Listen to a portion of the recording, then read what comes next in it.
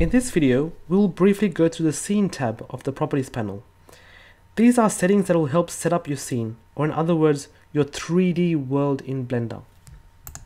So the Scene settings shows you the actual active camera that will be used when rendering. So when you hit that render button, which camera to use, because as you know in Blender you can have multiple cameras, and you need to let Blender know which is your active camera. The units, this basically allows you to define the units of your 3D world. So is your world in centimeters, which would be pretty small, or in meters, which is pretty big, or miles.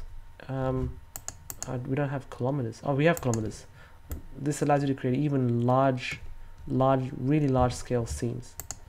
This is important because it can affect other stuff, like if you have depth of field in your camera, or this pretty much sets up the scale for your scene.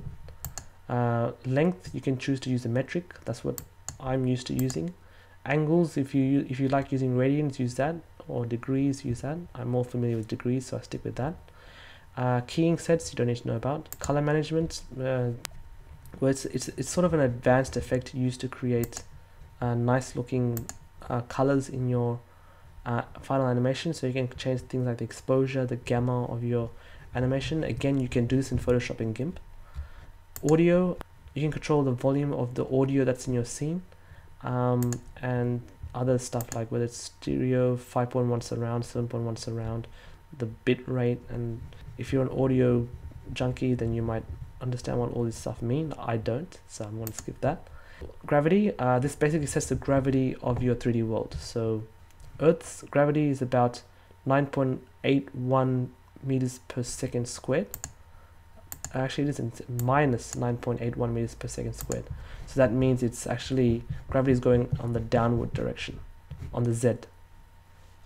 So this is the gravity on the x-axis, gravity on the y-axis, gravity on the z-axis.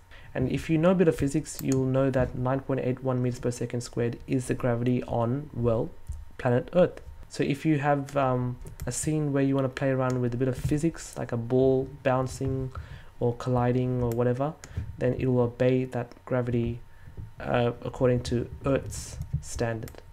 So that's pretty handy. If you're shooting a space scene, you would obviously put 0. Or if you have your own alien world, you can put like 5.32, well, you know, 10 or 15.6, I don't know, whatever. Rigid body world used for physics. Custom properties, don't touch, not even needed. Simplify, basically what this means is if you have tons of 3D objects that are high in polygon, highly detailed, really smooth looking, you will find that your viewport is slow and clunky to work with, as it uses up a lot of CPU just to keep those objects in view. So by pressing simplify, we can turn down the subdivision to 0, and that will remove all that smoothness and the detail of all those 3D objects, and you'll find that the viewport moves around a lot smoother. So that's basically what the simplify is used for. And yeah, that's pretty much all I have to say about the Scene tab.